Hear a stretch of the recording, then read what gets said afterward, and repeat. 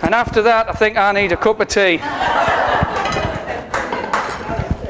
Right, all I'm going to say is you can actually use anything around the house to make a container. And I just happen to have my granddad's cup there.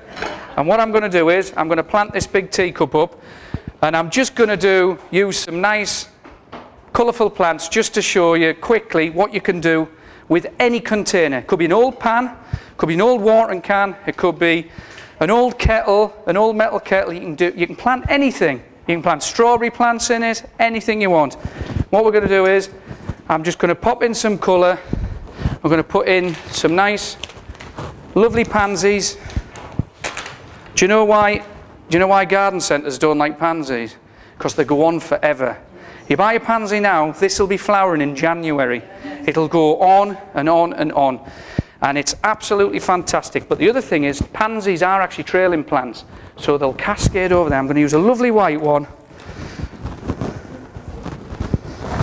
And wait till I show you this little gem. This can all go outside.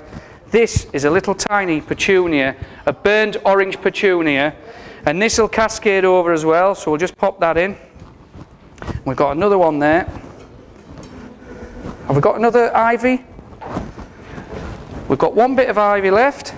We're just going to pop it in, and I'll show you what we're going to do here. Just pop it in the side, and we're just going to wrap it just around the handle. We'll clean off my cup of tea, and there we go. How about that?